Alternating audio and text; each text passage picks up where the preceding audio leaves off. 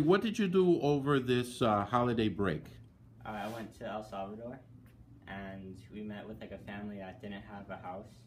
So then we built a house for them. Wow.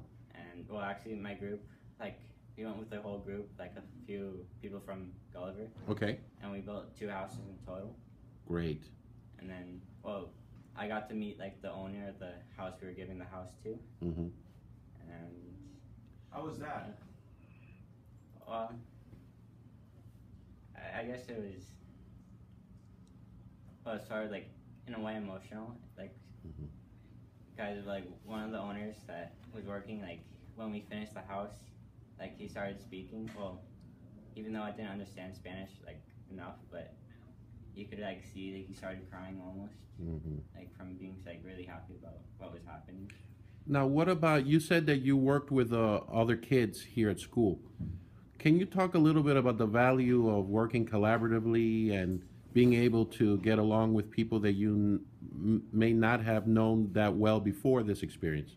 And how has this experience transformed your relationship with those people? Like most of them I didn't really know before the trip. Like only knew like one person before.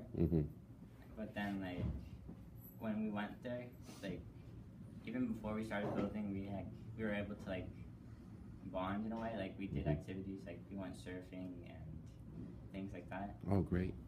So we got to like know each other more, and then we became good friends now, I guess.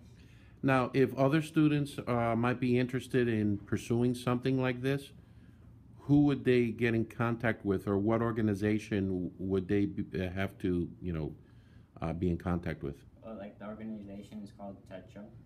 How do you spell it? TECHO. TECHO? Yeah. Okay.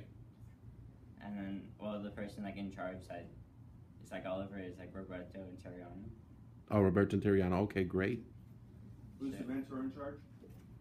The mentor. Teacher? Well, like the teacher that went with us is like Mr. Luis. Okay. Teacher. All right.